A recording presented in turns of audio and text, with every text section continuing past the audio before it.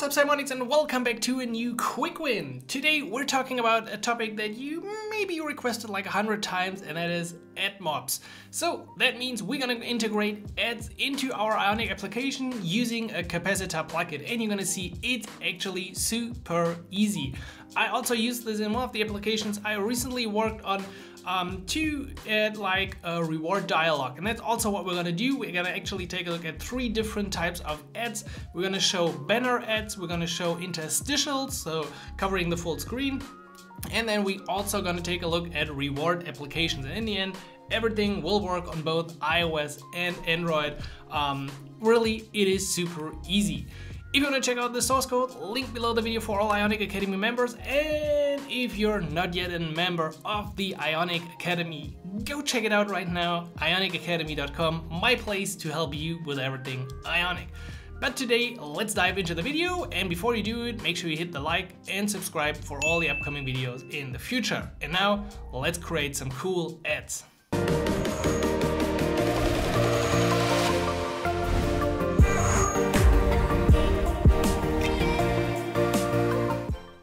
Alright, let's get started with today's tutorial. So we're gonna start, as always, with a blank new Ionic application, and the only thing we need is the Capacitor Community Admob plugin.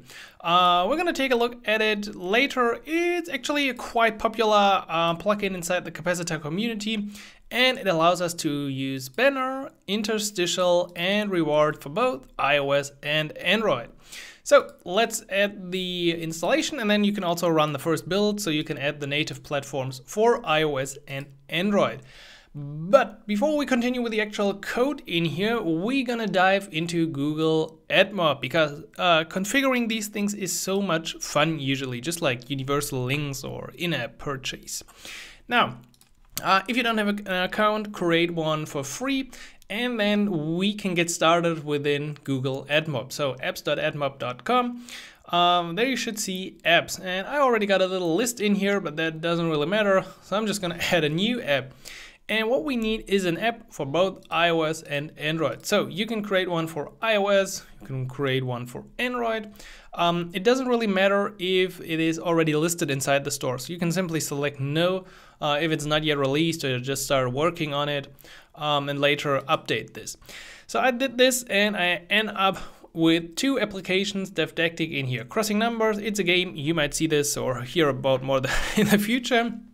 But more importantly, we got 2 applications in here. Now, yeah, let's keep it like this. Okay, the most important part is the ID here, the app ID for iOS and Android. So we're gonna come back to that in a tiny second, because next step is to open our info plist, which is the iOS file which contains some general information. And within that file, inside of the dictionary, we're gonna have to add this block, manager app true. We then need our application identifier, and this is now exactly the number you find in here. So just go ahead, copy this and paste it in here. Of course, don't use mine, use your own ID. This is another block that I found, now let's separate this. This is another block that I found on the plugin page right here within the code. I'm actually not 100% sure if we need this or why we need this. There's no word about this inside the documentation, so perhaps just give it a try without this. I'm not an ads expert, so probably you need this. But what you need, or what you most likely need as well, is the NS user tracking usage description, in case you track your users in the app and use personalized apps. So in that case, you're gonna have to allow this or add this string, and then also this will show up in the dialog for user. Perhaps, maybe I can delete this. Let me try. I'm gonna remove the application up front from my device, so we will hopefully see this again in the future. Okay, this is the usage of the iOS ID. Now, of course, we need the same for Android. So we're gonna go into the strings XML file, which is inside Android app source, main, resources, scroll down, values, strings. So in here we got some predefined strings that I didn't change, but most importantly we got this line, Admob app ID. and in here put your own ID, but for Android this time. I'm actually not sure what would happen if I would use the same ID for iOS and Android. That's something for an adventurous person to figure out. Once you've defined that ID in here, we also need to declare it inside the Android manifest. So that is, once again, in Android app source, main resources, and now not values, but right here, Android manifest. Actually, it's not in that folder, it's right here. So it's a bit easier to find. And then after the application, you can add this block of metadata. You don't need to replace this with your own ID or this with your application ID. This is just how it should look like inside of this file. I couldn't care less. Overwrite. Okay, now we can go to our actual application. And in the meantime, I'm gonna run a live reload. I'm gonna do it for iOS. So Ionic cap run iOS live reload. I got a few devices. Yeah, please use my device. And then we're Gucci. All right, to begin with, you can open the HTML file, the template, and just insert a few buttons like I did here. Because we're gonna try 3 examples. We're gonna try the banner ad, we're gonna try the interstitial, and we're gonna try the reward. Or reward, actually. Why do I spell this so crazy? Okay, let's go to the homepage TS now. And in here, I also just added a few empty functions. Now, let's begin by setting up our initialize function. We don't really need this. It looked cool on the repository, but no, we don't really need this. So the first thing you can grab with the plugin is actually the tracking authorization status. So this is the status that you see inside the modal on iOS. Would be really cool if it would now show up. So let's do this. Where's my reflector application? But anyway, I'm gonna already do a next step for you. Oops, there we go. Yes, you're way too big. No, you're way too small. Always the same fun in here. I'm using the reflector app. I get this question about, well, actually every week or at least after every tutorial. So this is the reflector app, not a special emulator. Okay, let's hit save. Nothing happens, that's fine. And we're gonna check out or actually log out the status. And then because I'm also very adventurous, I'm gonna dive into the log of that file. So let's hit save. And then we should see not determined. That's fine because we actually never asked for any kind of tracking related information. Oh, that was great. Hopefully that didn't mess up my video.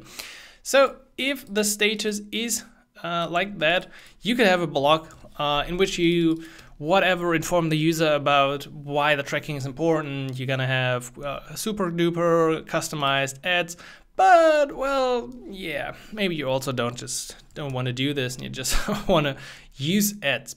So more importantly, as you can see at this point, nothing in terms of tracking happened so far. This only happens once we run the initialize function, and that is important. We need to do this before we do anything else. So in here, we're now gonna add request tracking authorization, and that will bring up this little view. Now, there are 2 more things that you could do for testing. You could use specific testing devices. There's a whole guide on this available inside Google, how to set up a test device. For Android, it's actually quite easy. Yeah, you just have to find your advertising ID, which you can do inside Android like this. For iOS, it's actually only possible with a third-party application, so that's a bit more complicated. But we actually don't really need test devices in the first place. I'm gonna talk about this in the end, hopefully again, but for now, we don't really need this. And we wanna initialize all of this for testing. So let's hit save. And now, because we're running the initialize dialog, we also see this tracking dialog and also the text that we defined. This helps to improve the quality of ads we show. Of course, I allow this because, well, usually I never allow this. Okay, so this is fine. The initialization is done. And now we can dive into these 3 cases to create ads. Now, to create an ad, what we need are some options. So we need some options of the type banner ad options. This is just a specific type that extends the general add options of the plugin. So you can dive into all these interfaces. There are actually not too many properties to check out, but anyway, can be helpful. Yeah, we need definitely an add ID in here. And now this would usually be a specific add unit. So let's talk about add units. If I find the right view again, there it is. So for every app that we got, we could dive into this and select the app and then create add units. So we can create a banner ad, an interstitial, rewarded interstitial, actually in beta, or rewarded, native, and app open. Those are actually, I think, not included in our plugin yet. So then you would go ahead and create all the different add units that you want to present in your application. And for each of them, you would have a very specific ID. And then you would go ahead and use that ID right in here. So that also means if you have different apps, you have different add units for both Android and iOS. So you might have a switch like this. If the platform is iOS, please use the iOS add ID, otherwise use the Android add unit. And also keep these values inside your environment file. Not like they're protected here in any way. It's just a central place to keep track of information like that. But, the big but, today we don't really need this if we're just doing the testing mode.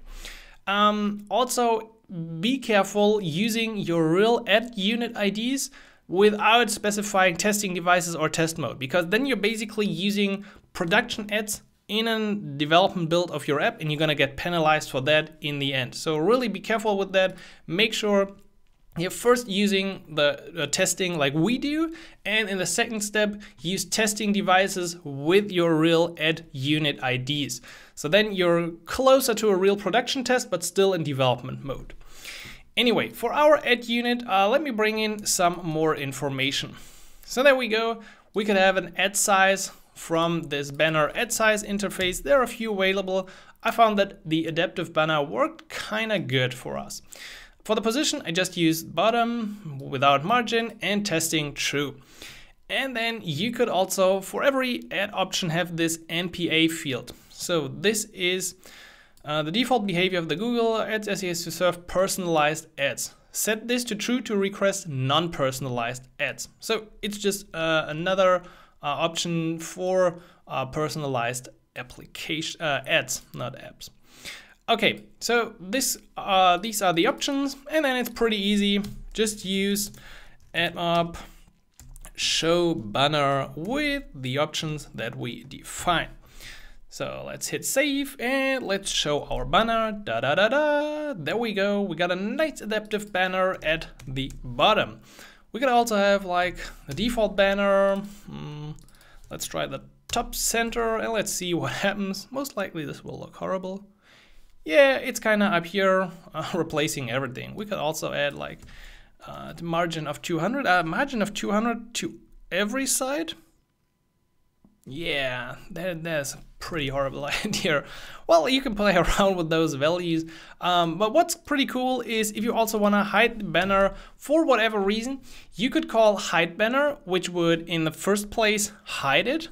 No, I don't want to have it top. It's really looking better at the bottom center, and I will want this one.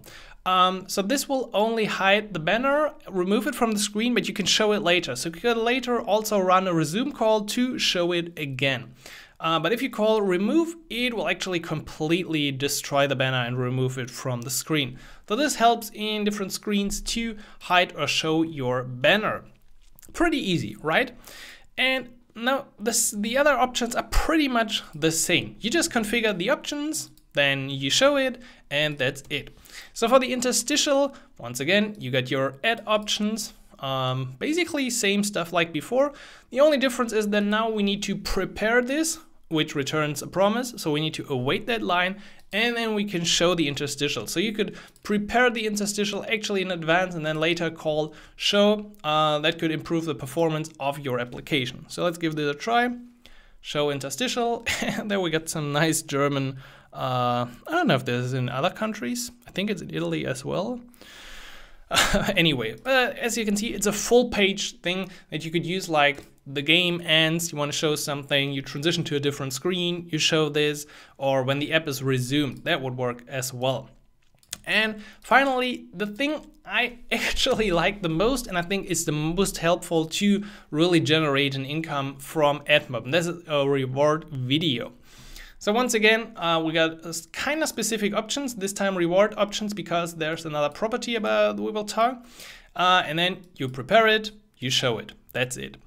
The only difference here is this server-side verification, which means you could actually configure for a specific ad unit to send out a callback to your backend. And you would configure this right in here. So if I would create a rewarded video, whatever, I could also now enter the award reward amount and the actual item, which is pretty cool. You get back that data within the application. And now you might ask, where do I actually get this data back? That's a good question. And you get it back by using a listener for specific events on the Admob plugin. So there are, no, it's not this one. It's, I actually don't know. There it is.